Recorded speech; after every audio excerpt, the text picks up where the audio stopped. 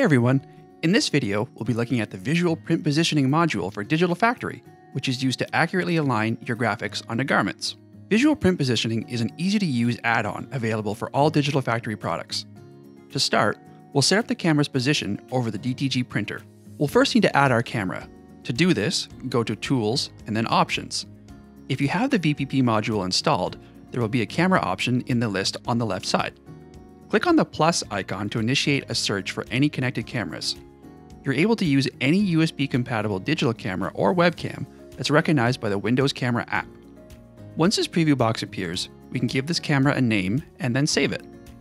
The default settings should be fine.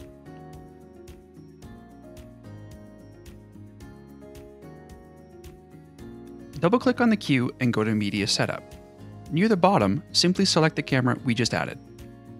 Next, we need to do some calibration. If we did this correctly, the Calibrate Camera button will become available. The dialog box will open, giving you a two-step process. We'll click on Step 1 to print a calibration image.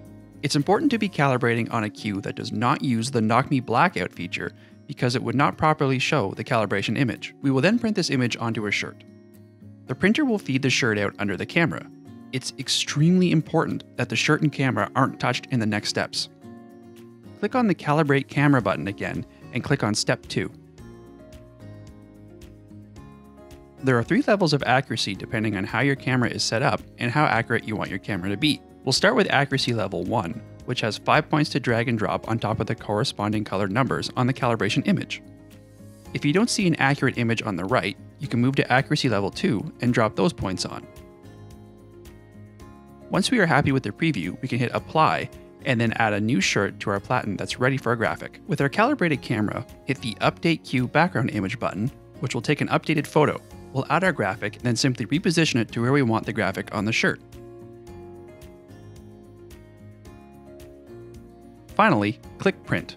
Assuming you don't move your camera, you'll only need to do this calibration setup once, so the next time you print, it'll be much quicker. If you follow these steps, you'll be able to get within 1 millimeter of accuracy. See what Visual Print Positioning can do for you by trying out a full-featured demo of Digital Factory version 10 for free at CADlink.com. Thanks for watching. If this video helped you, hit the like button, and if you have any questions, please let us know in the comments below. Don't forget to subscribe for more videos covering all of CADlink's products.